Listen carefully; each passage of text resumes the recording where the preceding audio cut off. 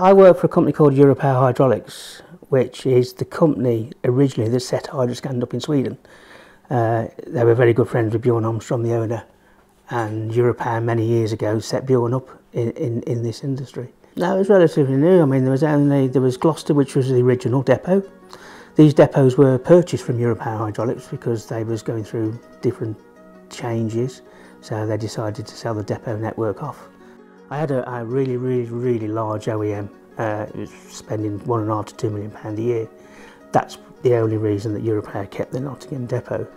But I was finding it increasingly harder to supply it with product. I was spending thousands of pounds elsewhere with other companies just to keep it going. But as everybody knows, you can't stop a production line at an OEM. So, and that just conversation with Bob one day, and he said, you know, would you fancy a new challenge if we want to set another depot up in the UK? And I said, yes, I think I would. Oh, it's an eye-opener when I started, absolute eye-opener, because you get a massive shock learning curve because you don't realise how much goes on with all hosing products. Well, we work as a distressed panic situation most of the time because people only come in and use us when they're in trouble. We are the ER of the hydraulic world.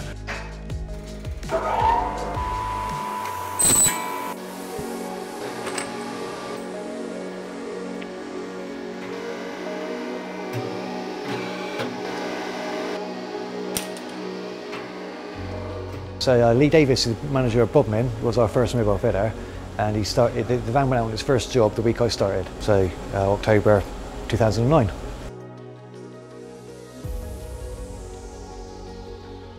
We decided to get a O2 plate transit van, and we kitted it out ourselves, me and Martin in the depot with Rob.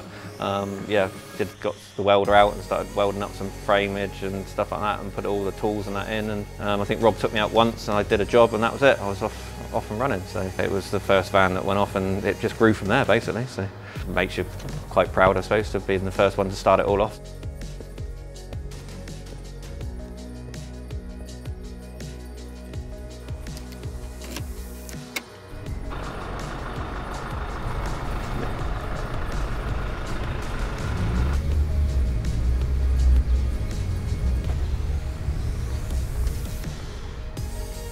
We set up the Hydroscand third depot, which was Nottingham. Fortunately, this OEM came with us, so it started off with £1.5 to £2 million worth of business. Fortunately, a few years later, the business got bought, and they bought a similar business in Ireland, and it was a case of which one do we keep open. Unfortunately, they closed the UK and kept it open in Ireland, which meant then £2 million out of the UK's business was a massive loss. But I'd say thanks to the group, but thanks to Bjorn Armstrong. He's the one that ultimately made the decision. He came to the UK and said, we're going to open a central warehouse. So again, it was a different direction to go into. And we'll start again from scratch and we'll rebuild the business. And that's exactly what's happened. We lost the account. We set up 2 depots in Nottingham, one in Sandy Acre and one in Colwick. We split the other business that we had, the small amount that we had. We put new people in. I mean, Aaron Goffin was a guy that I'd just bought off the shop floor, and he was starting to learn the business a little bit more. We made him branch manager, which was a massive step for him. He had a number 2 in Jason Byrne, who again was very new to the business. And I've got to give them the credit. They determination that they had, and they took it to another level, to be fair to them. My dad used to own a pub. Nigel was one of the locals. We used to play in the same darts team.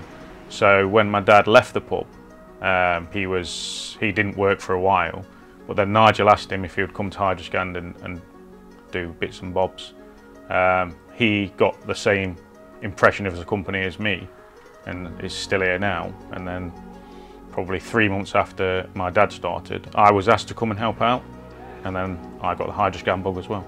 We moved premises and moved to here. I became branch manager, so it was a sort of a new area.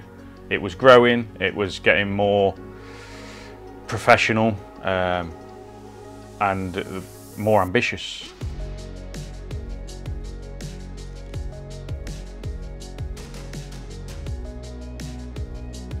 Rebecca coming into the business has made a massive difference, and to be fair, it was fairly immediate as well.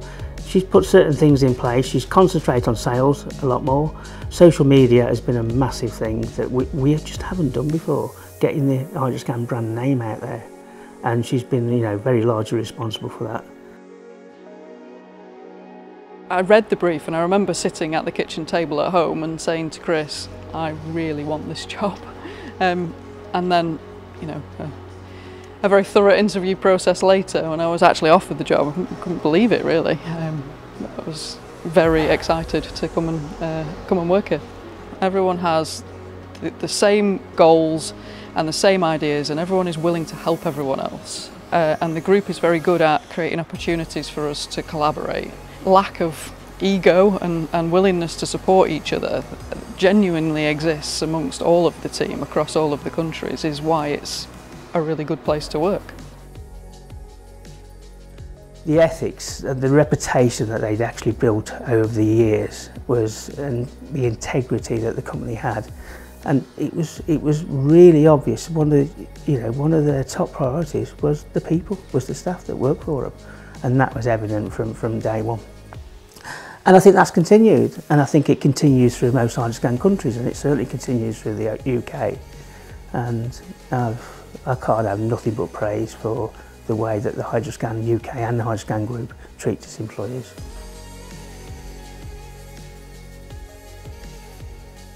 I saw it as a good opportunity immediately, but at the time I'd actually got 3 offers on various places. The big swing for me was that the group finance director flew over especially, actually from South Africa he'd been before, to interview me here, and that made me think, okay, they want me, but 2, if the company's going to be doing things like this as a large business, it makes you feel of a bigger presence and a more, as I say, homely feel, I guess, when you've got, you know, a guy coming over, a Swedish guy coming over from South Africa purely to interview me, and he flew back the next day. So that is, if you're looking at what is a clincher on a deal, I guess looking back, that was probably it. There's not many companies who I've worked with, if any, where I can feel as though I'm in a small company because I know everybody in it and what they do and their families and everything else that goes with it. But also we are a lot larger organisation. As much as we're a large international company, it's a very small company on the way it works. Everyone knows everyone, everyone talks to each other, and we look after each other like a family.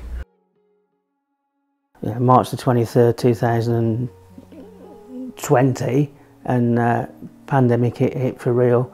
Coronavirus is the biggest threat this country has faced for decades. We were, you know, starting to put people on furlough. We were, you know, a lot of us working from home.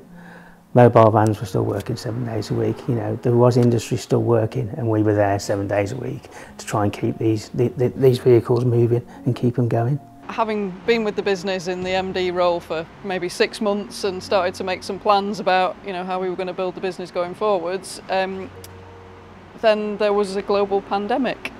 My biggest challenge then was making sure that everybody was safe. You know, we had to keep the business running because we were supporting the key industries. But yeah, juggling, you know, people's worry and fear and making the right choices about whether to put people on furlough, whether not to put people on furlough, and balancing. It's just a lot of emotion and a lot of concern from people, because the people who were in, some of them didn't want to be, and the people who were at home, some of them were desperate to come back to work. So trying to balance all of that and keep the business going, and every day then it was tiring because every day you had to learn what's the legislation today, what are the rules today.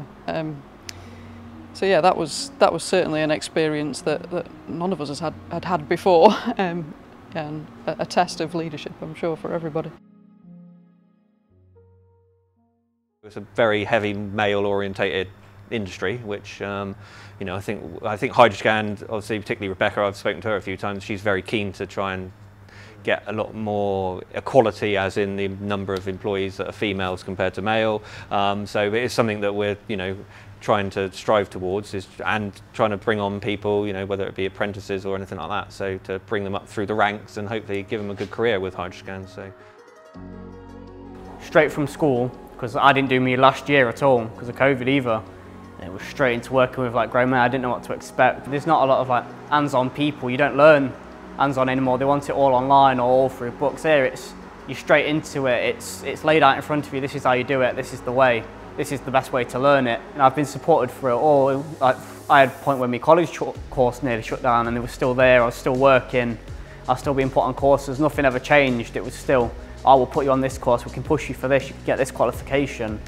They're there to help build me. I can feel it. Spoken down upon in a lot of places. Here it's you've been spoken to and worked with, not working under someone. You're a team with it. It's always a team effort here.